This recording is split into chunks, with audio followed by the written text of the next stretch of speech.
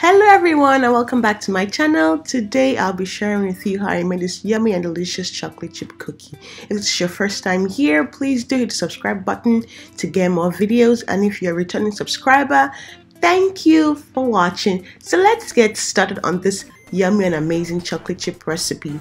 First, I'll be using 1 stick of unsalted butter. Please ensure that your butter is at room temperature so that it's easier to mix. Then I add this into a medium-sized bowl.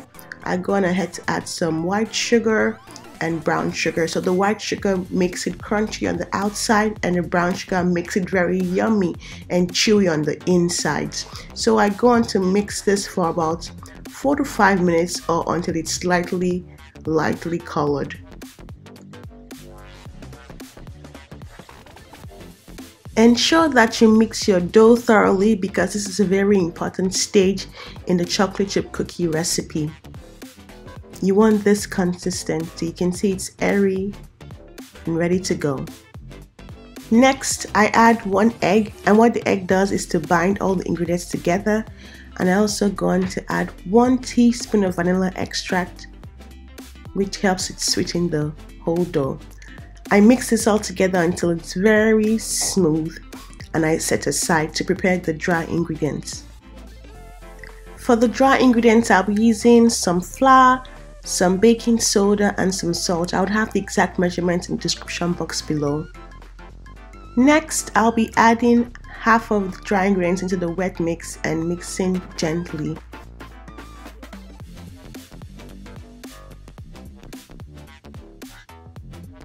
When this is thoroughly mixed, I go on to add the rest of the dry ingredients into the mix and also mix this gently. I go on to cut up the chocolate bars I'll be using for this recipe. I like sweet dark chocolate, medium to sweet, not too sweet. You know what I mean. So I add this into the medium-sized bowl and then mix all together.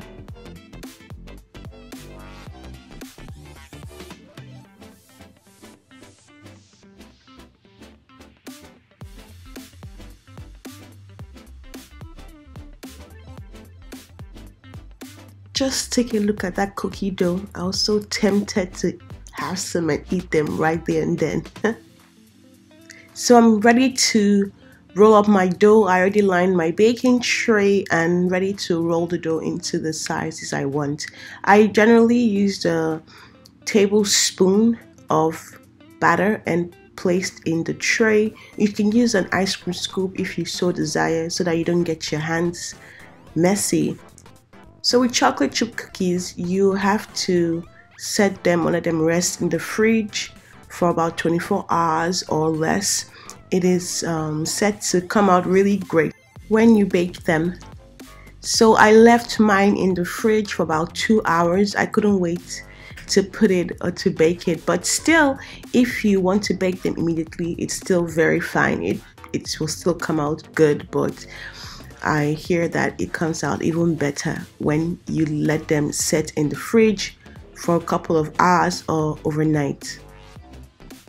So my batter is rolled, and yeah, I have about 18 cookie doughs right here.